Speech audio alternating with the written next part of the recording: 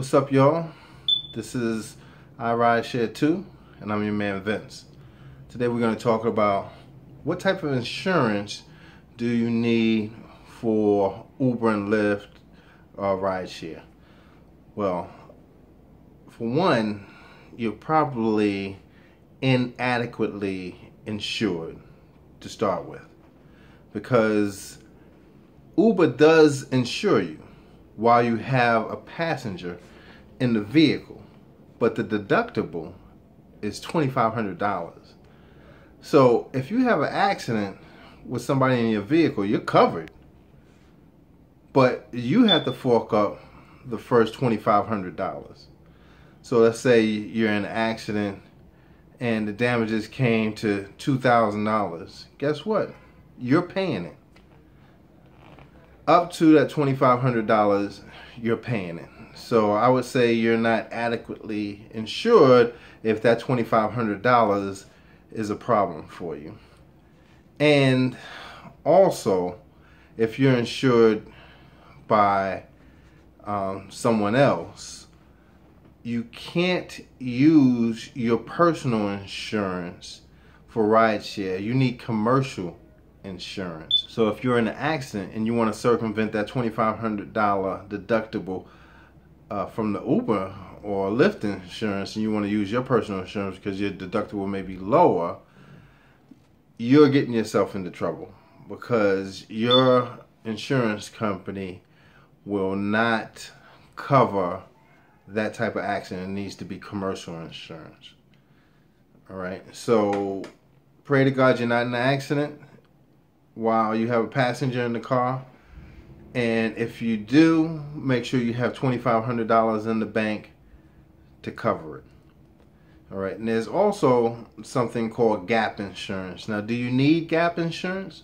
No. But gap insurance covers you while you have the app on, the Uber or Lyft app, but there's no one in the car.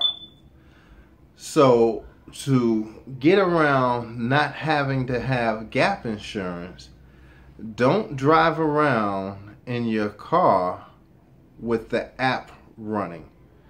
And if you do, and you're in an accident, make sure you turn that app off.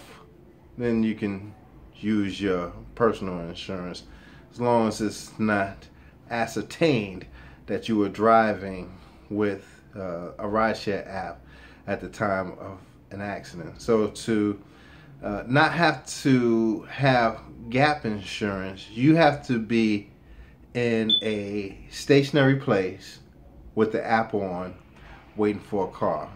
Waiting for a call. You can't be driving around with the app on, or else you do need to have gap insurance, and that's an extra expense.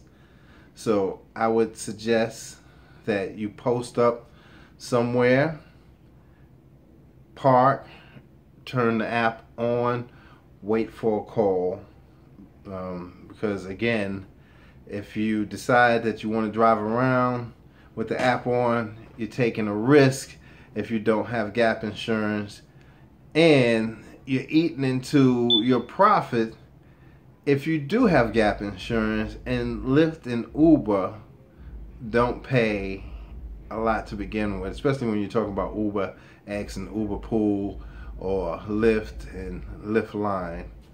I don't have any experience with the higher levels of Uber, Uber Black, Uber XL, Uber SUV, that type of thing. So I know from my experience, Uber X didn't pay enough money for me to want to run out and get gap insurance. Those are the type of things you need to keep in mind about insurance. Your personal insurance is not going to cover you anytime dealing with Uber or Lyft.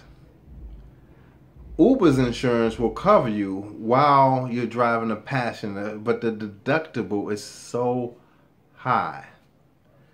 Uber and Lyft will not cover you while you're driving empty with the app on.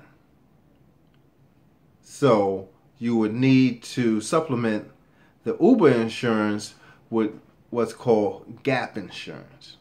I hope you enjoyed this video. Don't forget to hit the like button at the bottom if you did. If you didn't enjoy the video, don't forget to hit the like button at the bottom and subscribe to the channel. I'll be bringing more videos that will try to entertain and inform. That's my goal. And until the next time, peace.